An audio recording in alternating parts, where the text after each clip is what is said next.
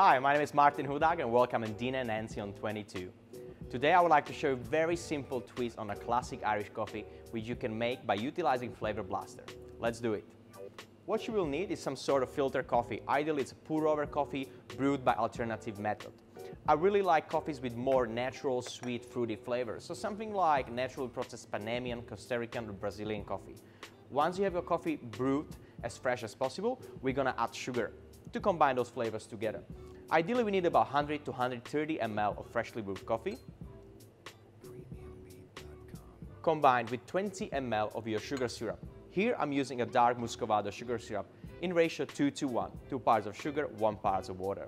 Of course, the start of the show is actual whiskey, that's why it's called Irish coffee. Today, we're using Irish whiskey Jameson, and we're gonna add 30 ml.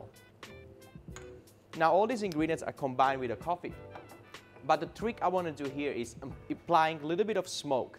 Today I'm using a smoky aroma, which I'm going to add inside of the coffee, sugar and whiskey, and cover it.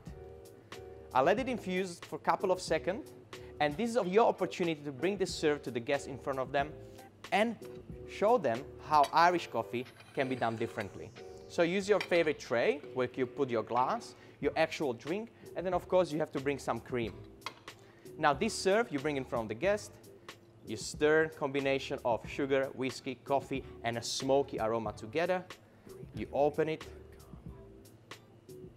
pour it inside a glass, and then we're gonna layer little cream on top of your Irish coffee. Layer it gently because you want to make sure that the cream and coffee is separated and that people drinking this cocktail through the cold cream where they're gonna get a beautiful combination of hot coffee, whiskey, sugar, and a little bit of smokiness. Here we are. This is my smoked Irish coffee. Enjoy.